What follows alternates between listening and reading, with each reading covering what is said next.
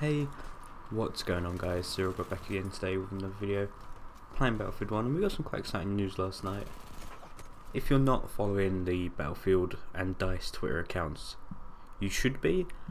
Because if you're not, you probably missed this last night. About 1 o'clock UK time, they actually tweeted out a link for the CTE Sign Up. So you can officially now sign up for it. There was a whole Reddit thread about it, about how to go and do it, and I'll leave not the Reddit thread, but I'll go and find the link for the official Battlefield website and their links to it all. They had links on where to get the companion app, which you're going to need, who's going to be getting it, kind of what it's all about. It's still only going to be for specific people, but when you've signed up you're still going to be entered. So you'll eventually get in, it's just you're not going to be in, within the next week. But some people will be getting in really soon, those few people that will be getting codes.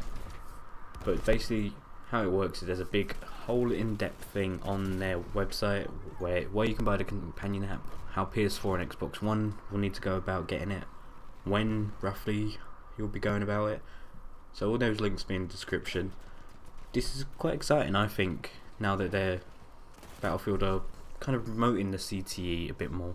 During Battlefield 4 it wasn't that highly promoted, which I think was a shame. Obviously everyone knew about it and it was there, but Battlefield didn't tweet out all the time about it, and I'm glad they're kind of bringing it back now, and soon we'll be able to play it on PS4, which we never got in the past, and I'm really looking forward to that. That's definitely going to be on my channel as soon as we can play it. So that's it from me today guys. I've been CerealGod, see you in the next video.